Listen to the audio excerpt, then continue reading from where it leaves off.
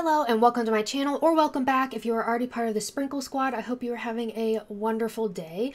So today we're actually building on that volcano lot in Sulani, but that one literally up at the top by the volcano. I think it's called Caldera Camp is the lot, and honestly I was doing the plant sim scenario over on Twitch I don't know, 2 weeks ago, and I just kept playing with that family and we were on this lot and I kind of liked their house that I was kind of makeshifting for them, and so I decided to actually make a speed build of a house inspired by their house. Hopefully that makes sense. So I kept a lot of the vegetation on the lot because I really liked it and wanted to draw on it for inspiration for everything else. But this is a bigger house than the one that I was actually playing with. And this one ends up being a 2-bedroom, 3-bathroom home. So plenty of room for Sims. And I also want to preface this video by saying that I am currently struggling a lot with some allergy-induced asthma, and so I have a lot of coughing going on right now, so I'm going to try to cut all that out, and so you won't hear me coughing, but if I sound a little different and maybe not as energetic, that's why, because if I talk too loud or too energetically, I cough anyways. And if I also sound different, if I have to pause and stop and start the recording again, it's because I needed, a voice break. But I really wanted to get this video out for you all, but I just wanted to let you know in case I sounded a little bit different. But it took me a little while to figure out kind of what I really wanted this to look like, but I fell in love with this really bright orange swatch here, and so that's what we're kind of using and drawing on throughout this build. This is not a limited pack build, so I do end up using a lot of packs, but I tried to heavily use the stuff from Island Living since this is kind of where this is located here in Sulani, and I've never actually lived on a lot with the volcano trait. I forgot exactly what it was called, but basically volcano meteor rock things fall on your lot and it can catch on fire, but you can actually break open those rocks and get stuff out of them, different crystals and stuff. I don't actually, is that what they're called, crystals in the game? I don't know, but I was doing that and I really wanted to use those little meteor things as decorations on the lot. But fun fact, in case you didn't know, they don't exist in debug or anywhere. You can't actually get them unless they literally fall on your lot, which, I guess that was a fun fact to learn. I did spend a lot of time trying to find them, but of course, like I said, I didn't actually end up finding them, so we didn't include those. I just had to use some other rocks. I thought about maybe living on the lot and then actually having a, hopefully, fingers crossed, the volcano happens and then some of them would land, but then I opted not to because I didn't feel like it. But I was just saying, if you live on this lot and those do fall, I think it actually looks really cool and a really cool decoration. So yeah, I also ended up using the debug item there with all of the mailboxes on it. I will say that it's not functional. The only one that is functional is the one all the way to the right. I actually ended up just placing a mailbox that kind of matched the ones that were there. And I know it's kind of random considering this is a 1-family household to have a bunch of mailboxes, but I just thought it looked really cool and wanted to include it, especially since it was a debug item from this pack, the Island Living pack. And so I don't know, I left it there. We have the little fish thing as well, and this is also right near the beach, which I thought was super fun. And I also included that little clothesline debug item, so that's not an actual clothesline, that's not how you would do laundry. And I did include a washer dryer in this build, so your Sims can do their laundry, but it's not a clothesline situation, even though that's kind of what it looks like. And then I actually end up, you can see I got that big arch back there, and I ended up doing something kind of interesting.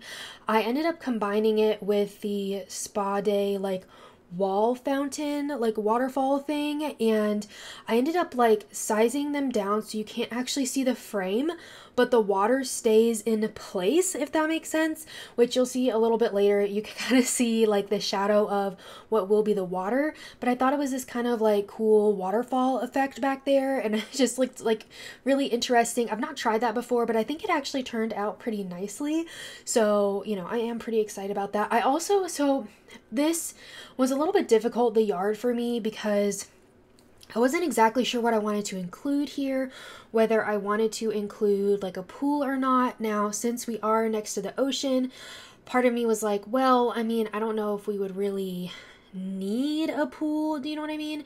Because they could just go to the ocean. But what I actually ended up doing is I ended up putting a small indoor pool combined with a hot tub. Like, I know that sounds really weird. I do that at the very end of the video because honestly, like, the first floor ended up being so big, I didn't know what to do with it, to be honest. So the last thing I did, I'm pretty sure it was the last thing I did, was the, like, indoor pool area. So I also figured if you were playing with a mermaid or something, that might be useful. I've never actually played with a mermaid in the game, so I don't exactly know, how that works.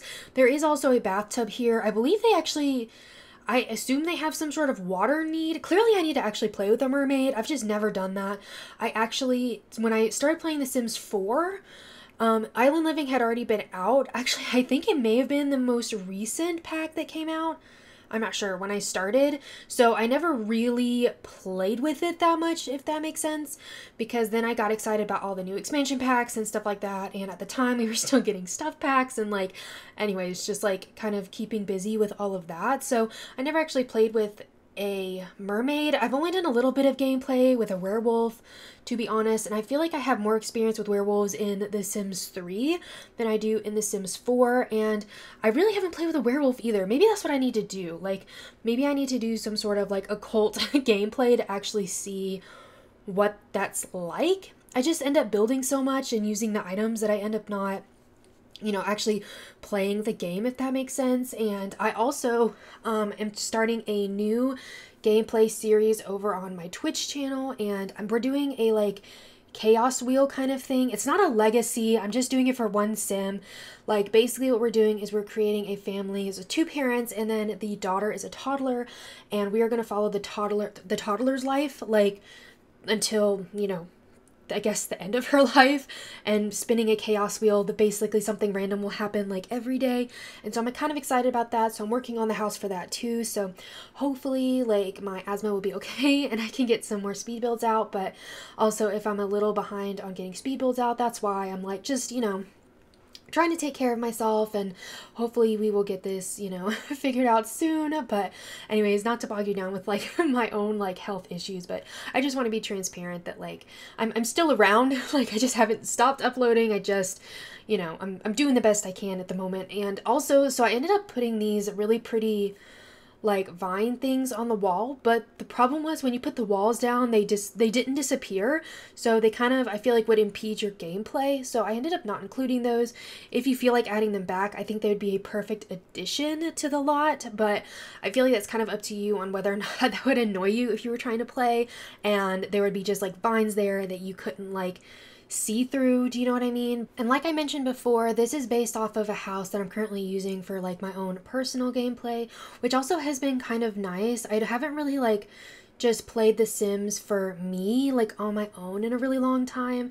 I feel a lot of what I do ends up being content, which is fine, but it's kind of fun just to play on my own. And so that's kind of why I also included some gardening here. I thought that'd be a nice skill building thing to have, but also that's something that I have on the current lot that this was kind of based off of.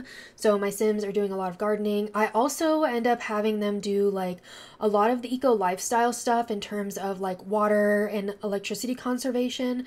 And I think I ended up including a water conservation machine thing on the side of the house, I'm pretty sure.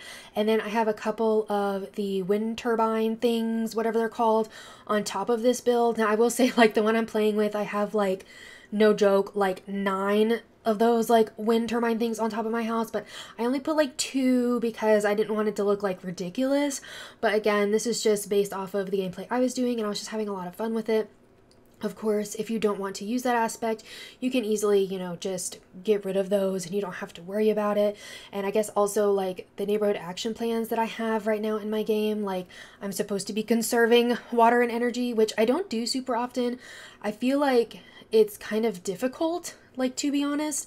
I think I usually have an issue with water conservation, and I don't know why. Currently I think I finally have it to where we are conserving some water, but I have 7 of those water bucket collector things on the back of my lot. So this is definitely more aesthetically pleasing than the one I'm actually playing with. But of course, you can download this and do whatever you want to with it. It is already up on the Sims 4 gallery under my ID, Spice and Sprinkles, all one word, all lowercase, and down in the description if you want to see it written out. And, you know, play with it however you see fit, change it, like do whatever you need to do, like for your gameplay. That's what it's there for. This is just kind of like, you know, how I would maybe use the build, but I did want this to be kind of an open floor plan and have this really nice grand staircase to go upstairs. And so we end up with a really nice open like kitchen, and like it has a bar area in it as well. And we have like a really nice spacious living room, a nice dining room that's right like by that door that goes outside, so that your Sims can kind of like dine inside or outside, like however they feel. And I feel like, you know, being in Sulani, like that's a chance to have something that's a little more open air, if that makes sense. So having like that big like Desert Luxe, like what kind of door is that? The one you can just like open, accordion door? I don't know. Am I just making up words? Possibly. That's definitely something that could be happening right now. And I also include an office up here, which I think is super useful. So I don't know why, but for some reason I was thinking that the Sim that lives here, or the Sims like maybe were like a writer or potentially like an interior designer. I don't know why. Like obviously you don't have to do that, but that was just something I was thinking about when I was actually constructing it. And I will say I kind of struggled a bit here, like on the interior, and I don't know why, like considering I had inspiration, and maybe that's why, because the house that I'm like basing this off of is like actually a pretty small home. So this is actually a lot larger than the one I'm actually playing with, which was intentional. I did want this to be a larger home, but I guess maybe like I don't actually even have a dining room in that home. So like trying to fill in all this space was like, I guess, harder than I was expecting it to be. I don't know. So it actually took me about 3 different sessions to actually finish this up. And I wanted to do something interesting, like with the under the stairs space. I didn't just want to like wall it off. I really wanted it to be nice and open. So I do end up putting some flowers and sand and stuff underneath the staircase. So I think that looked pretty cool. And then like the space under the stairs is actually going to be the bathroom laundry area. So your Sims can do that. Of course, if you don't like laundry, you can easily take that out and that won't be an issue. Like even if you have laundry day, I feel like laundry day has some nice items in it. So people might have it, but not actually like the gameplay aspect of having to do laundry. It feels like one of those really like real life kind of things maybe. So I know some people don't like to actually use it, and I actually don't use it super often. Like I did it while I was doing my Big Sister challenge to intentionally be a little more challenging, if that makes sense. Like I knew what I was doing. I knew this was going to be difficult, but I did it anyways. But I don't know, it kind of added to the chaos and it was kind of fun. And you can see that I'm using that red shelf because I did size down that like middle coffee table. So like I had to specially place all the items on it because the items will try to clip to its original height and not its current one, if that makes sense. So I like using that to help me just very nicely and properly place items there. And like I said, we end up having a really big kitchen here, which is so lovely. Like maybe another thing the Sim could be doing here is possibly being a chef. Like I think that would be really cool. This kind of feels like a gourmet kind of kitchen. And I struggled a little bit with this counter. Like I love the waterfall, I think that's what it's called, like waterfall counters on the side, but trying to combine the bar counters with like the regular counters was a bit difficult. And so I ended up having to like overlap counters a little bit because I wanted to be able to see the waterfall counter like all the way down the island, if that makes sense. So anyways, there's some like hidden overlapping counters there on the island. So just FYI, like if you were messing around in this build, there will be some extra counters there. And I struggled a bit here too because like this pack didn't really come with traditional upper cabinets. Like there are those like shelving things which I do end up using, but like they didn't have like normal ones. So it took me a while to figure out. Honestly, I left it and came back to it several different times before I figured out exactly what I wanted to do. And then I created this interesting looking like shelving space, book nook kind of area under there. Like, I just thought it looked kind of cool and somewhere cozy for your Sims to hang out. But it was just kind of funny. Like, I was like, I've never really done anything like this before, but we're doing it, and I actually am pretty happy with the way it turned out. And you'll see I actually end up putting the dining room like kind of to the side of what's going to be the bathroom, and I actually do end up moving it to like right next to the door instead, and that's actually where we end up putting the indoor pool hot tub area, is where the dining table is at this very moment. But we just end up shifting it around, and I can't remember if I did that on camera or not, so if all of a sudden the dining room is a different place, that's why, is because I decided to move stuff around a little bit. And while I was filming this, like I said, I did this in like 3 different sessions, and so the new Modern Luxe kit came out like in between some of those parts, so I did go back and I think try to add maybe a few of those items in here because they really are gorgeous. I did do a like kit review on that on the channel if you want to check that out and see all the items. I go through every item with like every swatch and talk a little bit about like pros and cons of some of those, how I might possibly use each one of them, like that kind of thing. So if that's something you're interested in, or if you're wondering whether you should get the pack or not, you know, be sure to check that video out. And also, like, let me know like if you've got that kit or not. Honestly, I really like the kit, and I feel like you can tell that the simmer that helped create that kit like did a lot of work for it, and it really shows. Like, I feel like the simmers that they get to actually help make kits and packs and builds and stuff, like you can tell like there's just so much work that goes into it. It's just honestly like stunning, like the artwork and everything. We even have like standalone pillows, which I think I include in this build. I think upstairs I end up doing it, like I said, and I think I swap out the TV in the living room for the like picture frame TV that we got with that kit as well. So if that just randomly changes out, like it's because the kit came out and so I decided to actually change that item. And I actually ended up not putting a whole lot of clutter on the kitchen counters themselves, since I did have so much like open clutter there on top.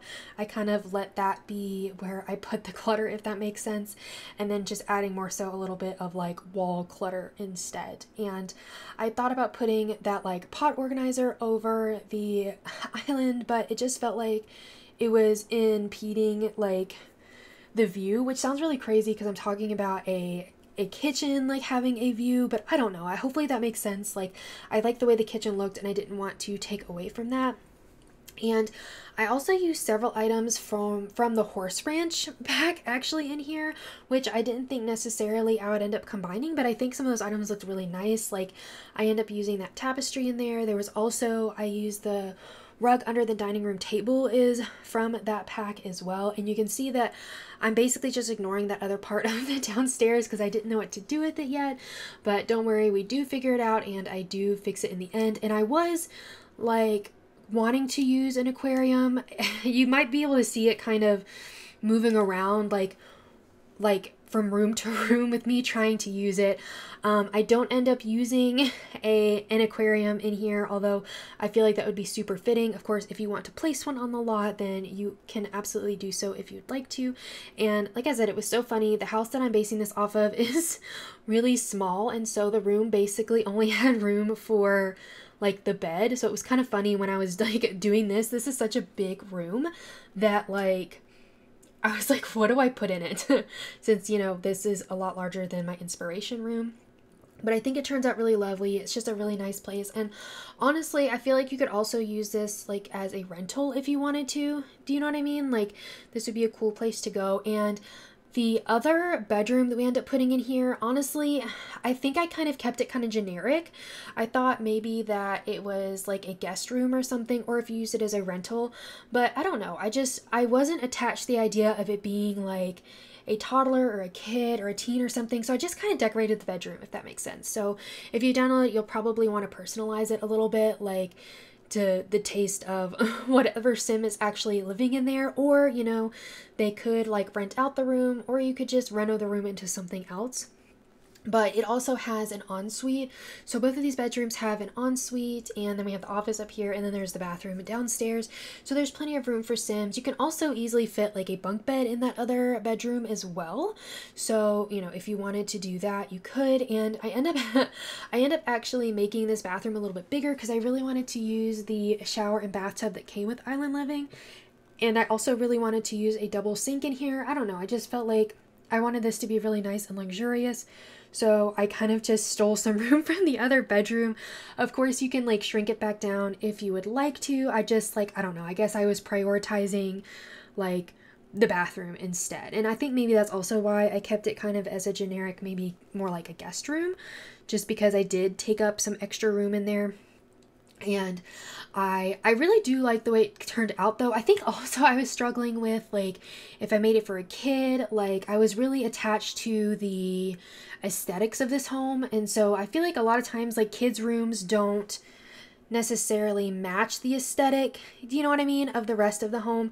And so like, because I figured the person that lives in the home, right, would probably have the like owner suite and everything, so that would all look the same, but a kid's bedroom is going to be different. And I don't know, I just didn't want a room to look different. I don't know. And a lot of times like that doesn't really matter to me, but for this one it just did randomly. But like I said, creating this, honestly, I really love this office.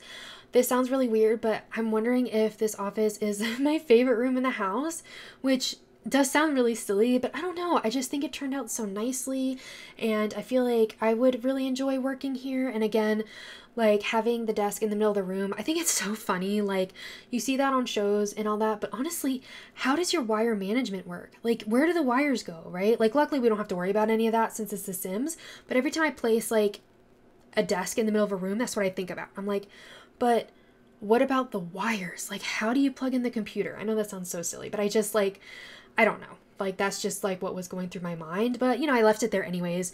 And just putting like a nice comfy chair in here. And that's kind of about it for the office. Like I didn't do like a whole ton of stuff in there. And then on this stair landing, I think I just end up putting like a chair in here and like a plant, like keeping it a little more simple. But of course you can also easily add in some more skill building items. Like you could swap out and put like a chess table there. And I'm like thinking like I didn't include a chess table, right? Like I don't think I did. So you could put one maybe at the top of the stairs, like, and of course you don't have to like take any of my suggestions, but I like mentioning that as alternatives. Like if you download the house, you're like, oh, it doesn't fit my Sims. Like you could, you know, places that you could swap stuff out really easily, if that makes sense, and to make it like work for your gameplay. And then I used again that horse ranch rug in here, and I just thought it looked so pretty, and I love that painting on the wall. The colors are just so warm, bright, and inviting that like, I don't know, I just really liked the way it looked. And again, like that aesthetic just didn't give off like kid vibes to me. So I don't know, you can swap stuff out, like I said, if you'd like to. And then having an ensuite for that bedroom as well, which I think makes a whole lot of sense too, like if you want a roommate or something like that. I mean, like I wish we had a more robust system like for roommates and like being able to rent out spaces, like that kind of thing. Like I don't know, like it just, that would be really cool. And like I know recently Lil Simsy was talking a lot about like how like she would like hotels and stuff, and I feel like that would be so fun. I've thought about building a hotel, but like I just don't know how that would work. But like let me know if that's something you want to see. And like as usual too, like if there's other things that you want to see on the channel or things that you want to see me try, you know, please definitely let me know. Also, I've been thinking about like, should I do a like small gameplay series or something? I probably wouldn't use face cam or anything like that, but just kind of like a chill, relaxing gameplay. Like, you know, definitely let me know if that's something you're interested in, or if you are, like, you know, what would you actually like to see? Like, do I need to go through and actually play some of the stuff that I haven't played in the game, like I mentioned earlier, like mermaids and stuff like that? So I don't know, let me know about stuff that you might want to see. And also, like, I do more gameplay too, like on Twitch, so if you want to check that out, the link is down below. So if you ever want to come hang out with us, it is a whole lot of fun over there. And I know I don't mention it often, but I also do have a VOD channel on YouTube that is linked down below. So if you've missed any of my like Twitch like streams, or like you just like having something on in the background, like definitely, you know, go check that channel out. I have like all of those up there, so building, gameplay, all that good stuff. So I just want to let you know if that's something that you're interested in, because I never talk about it. But anyways, if you enjoyed this video, please be sure to give it a thumbs up and subscribe so you can be part of the Sprinkle Squad. We would love to have you, and I hope you have a really sweet day. Bye everybody. Head underwater, I'm falling back into you. I thought we'd be smarter, I got nothing left to lose. You said you fall with me, no matter how far it goes. Down deep and under, we're stuck in this pattern, but I need you close. All I ever wanted was for you to prove me wrong. You're changing our colors again and again. I could never let you go. Something about you feels so different, makes me wanna risk it. Every time I look at you, you pull me back into your river. Swim a little deeper, I don't need to breathe with my head underwater.